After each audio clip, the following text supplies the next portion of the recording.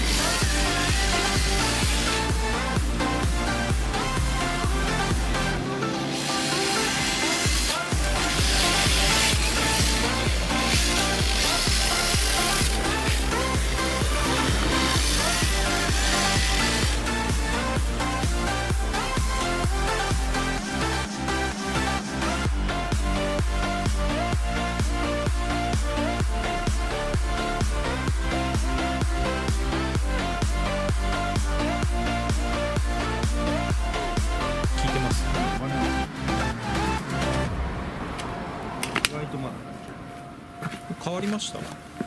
なんか若干マイルドになった感じはしますけど、基本根本的には持ち上がるのは少なくなったように見えますけどね。ただその反発も少なくなってますね。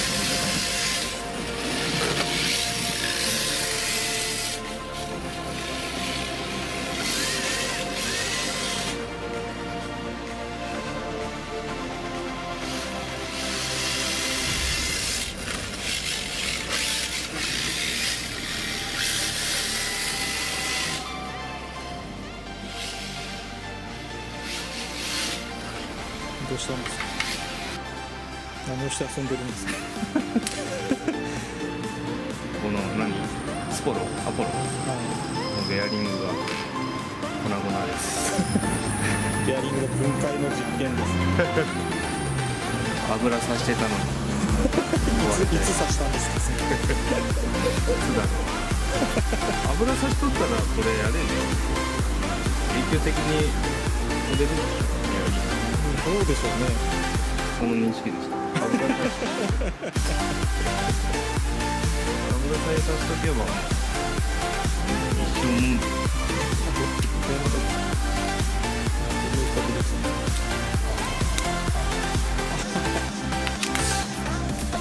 僕に使ったから今日は飛びました。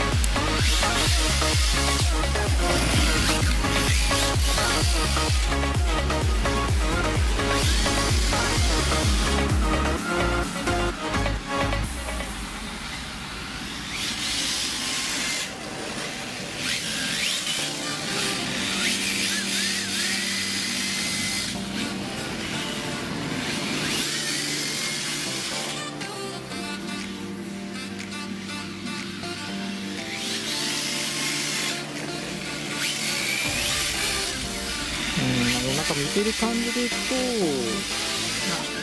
これあっちの MS-37SL のスプリングの時の方が、なんだろうな、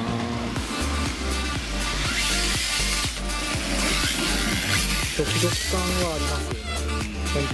見てる感じのそのコントロールしてる感、こっちどうしてもやっぱなんかまったりがま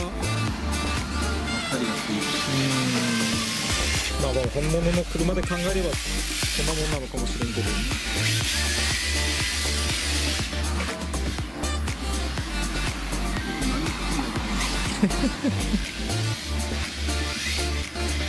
ヤシの木で車が進んじゃうんですよね。その分ね距離がちょっと変わっちゃうんですよね。